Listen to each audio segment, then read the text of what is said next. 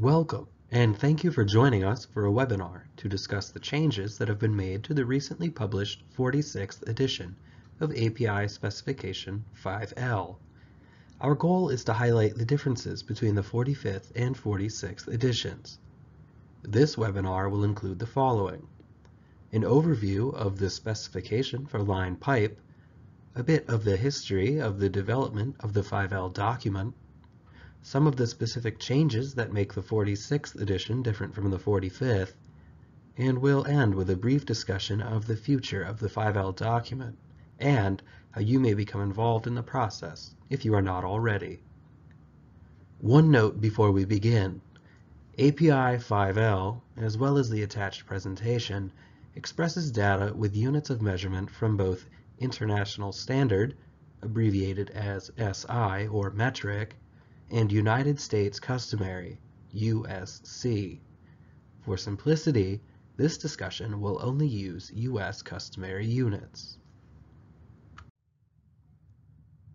So, why do we need a specification for line pipe?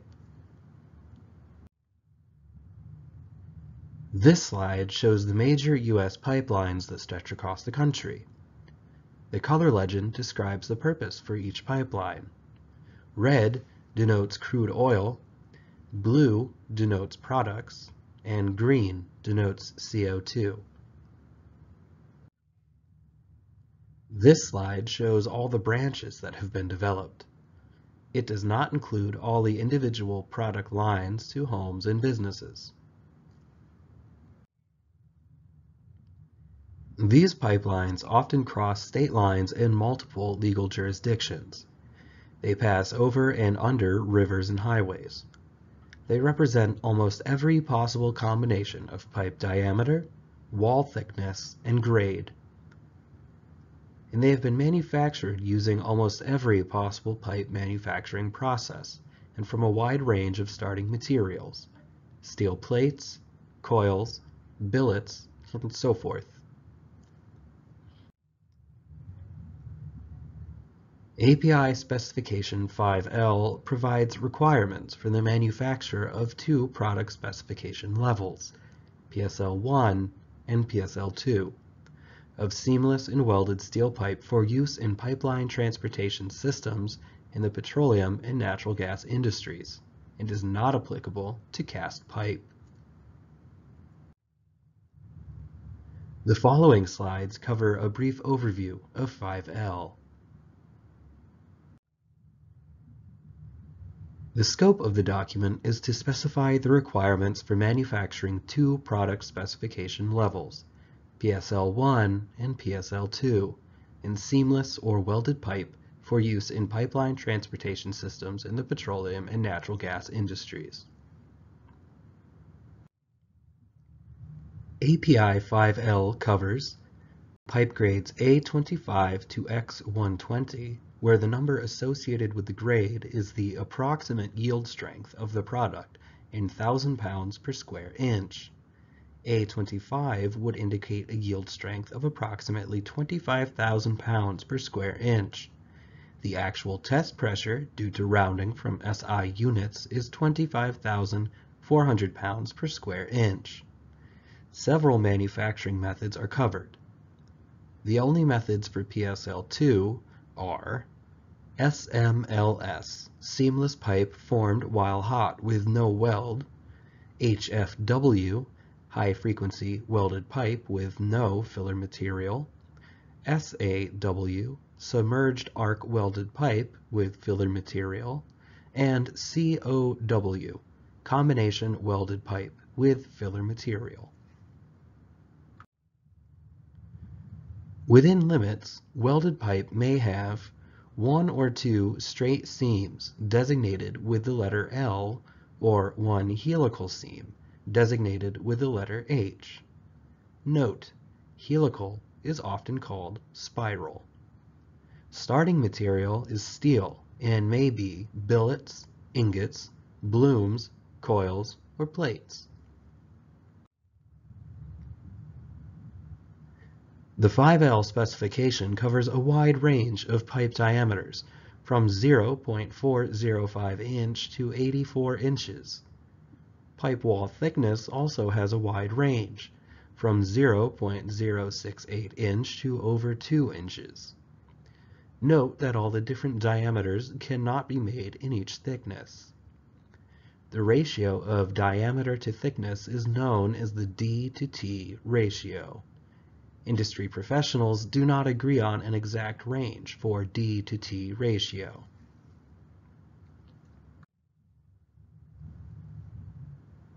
API 5L ensures communication between the purchaser and the manufacturer.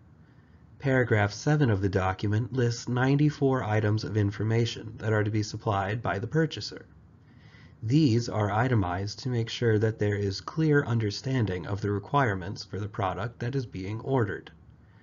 Many of the requirements for an order are determined when the description of the product is defined.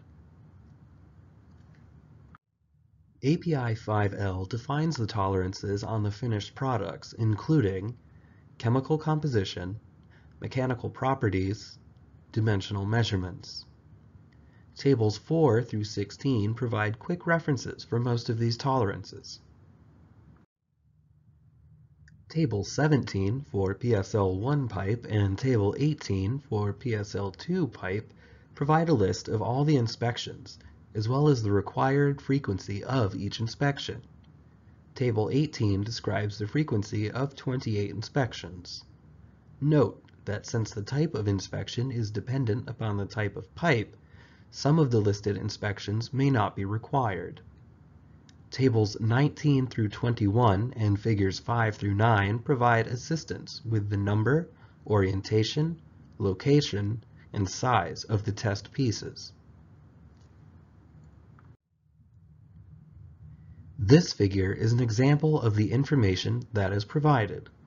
It shows the orientation and locations of test pieces for pipe with straight weld seams. There are similar figures for seamless and helical pipe. The requirements for non-destructive testing are covered in Annex E. For certain orders of pipe, the non-destructive requirement of Annex K may also apply. In addition to the main body of text, there are 19 annexes, Annex A through Annex P, and purchasers may add additional requirements from their company's supplemental specification.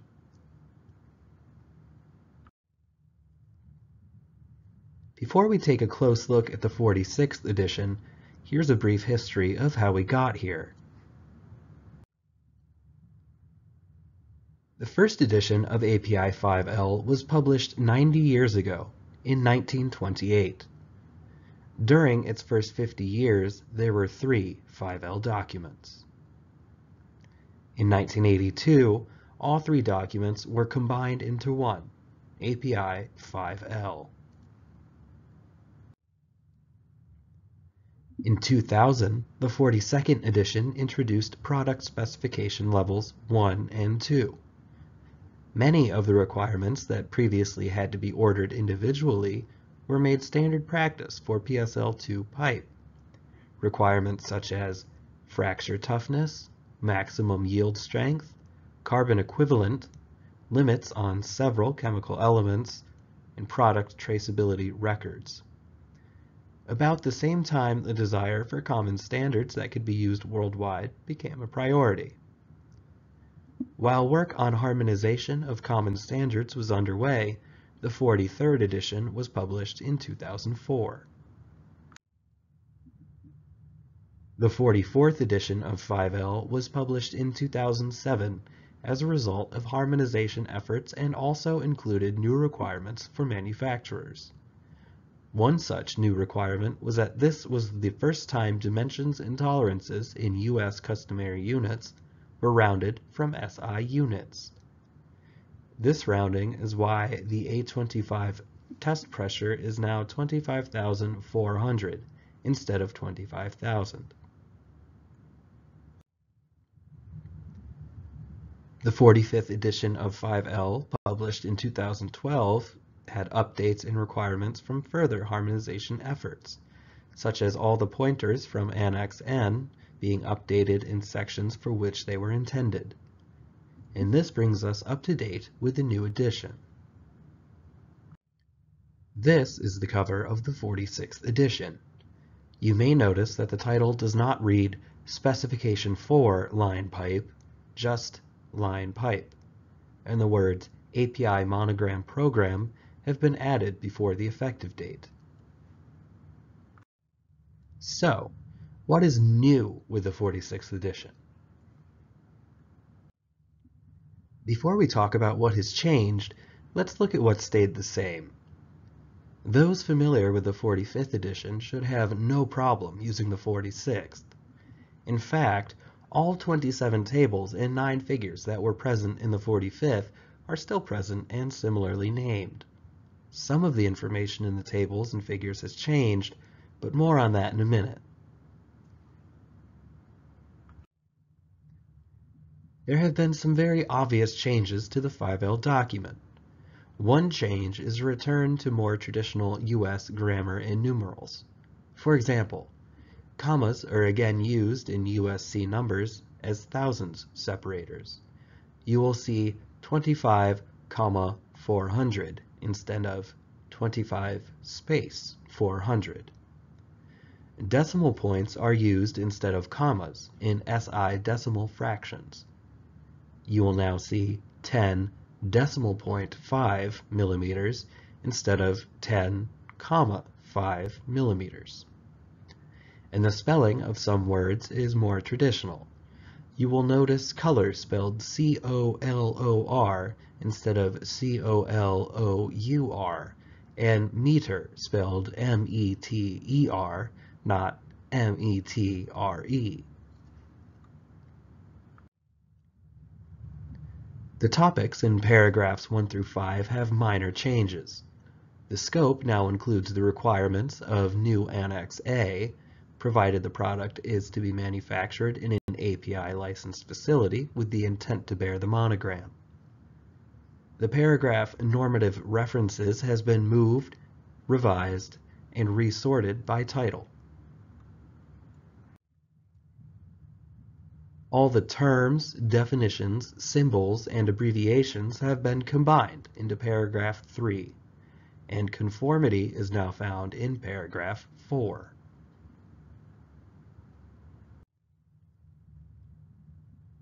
Compliance to the specification is now a new paragraph 5, and the new paragraph contains 2 new subparagraphs, other terms and definitions, and references to annexes. The titles and topics of the remaining paragraphs 6 through 14 remain unchanged. So, what's new in the 46th edition? Pipe end straightness is not a new concept. However, paragraph 9.11.3.4b and figure 2 define changes to how the measurement is taken, as well as the tolerance. The old tolerance was 0.156 inch over the last 4 feet. The new tolerance is 0.125 inch over the last 5 feet.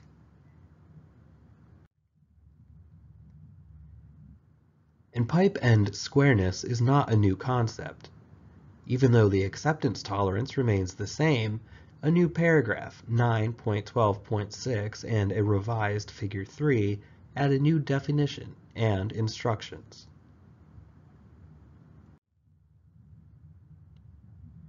Table 22 defines the relationship between the pipe diameter and wall dimensions and the size of the Sharpie test sample that is required. The values in Table 22 were recalculated and some values are new. Manufacturers will need to check Table 22 to ensure that they are preparing the proper size Sharpie sample. A new Note 2 has also been added to Table 22, advising that there should be no conversion between SI and USC units of measure when calculating Sharpie size. Note that there has been no change to the dimensions of the finished Sharpie samples. The change is only in determining the largest size sample that is attainable based on pipe diameter and wall thickness. This is the revised Table 22.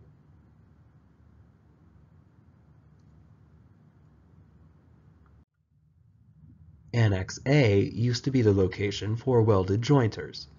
The jointers annex has been reassigned to Annex M to make room for the new Annex A. API is in the process of adding an Annex A to all product specifications to show the link between the product specification and the API monogram program. This informative annex for licensees describes the requirements that become normative if the API monogram is to be applied to the product. Annexes B, C, D, E, F, G, I, K, L, O, and P are essentially unchanged. Annex H and Annex J have been revised to add new figure H1D and J1D respectively.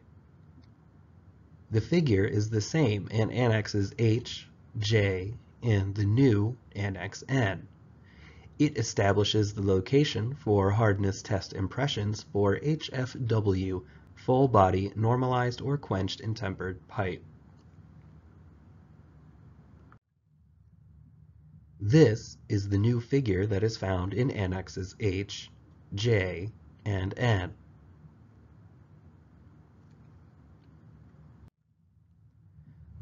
A revised and enhanced specification for welded jointers is now located in Annex M. Annex M adds a note that distinguishes mill jointers from double joints. The note uses language similar to wording that was in the previous 5L editions, but omitted from the 44th and 45th editions. It states that double joints are not within the scope of API 5L. Annex M clarifies and expands the requirements for mill jointers.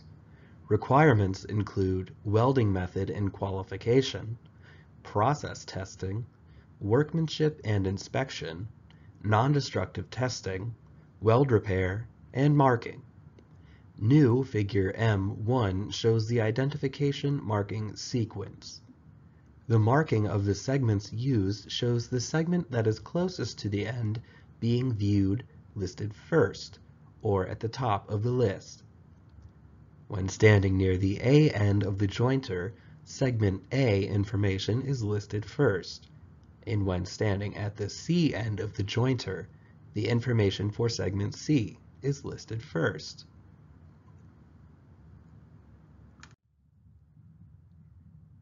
Annex N is a new annex that has been added to specify additional provisions for PSL2 pipe that is ordered for applications with designs that require longitudinal plastic strain capacity.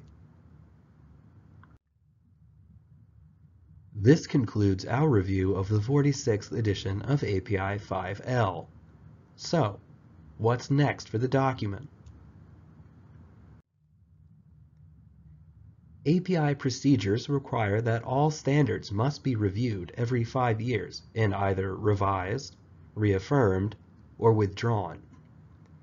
There are already work groups working on changes that will affect the 46th edition. These items will be balloted, and if they pass, they will become part of API 5L. Perhaps the new items will be added as an addendum to the 46th edition, or maybe they will appear in the 47th edition. If you're not already involved in API committee work, becoming involved is easy. The task group on line pipe typically meets twice per year. Individual work groups may meet more often. Meetings are open to the public.